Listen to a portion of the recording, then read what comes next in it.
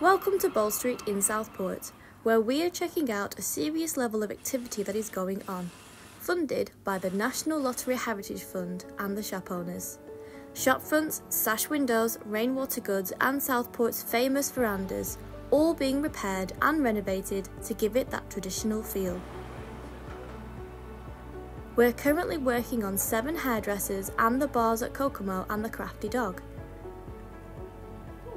When you get the chance, have a walk down the street. We're hoping that other work will be starting soon. Thank you to the National Lottery Heritage Fund who are helping us out with this project.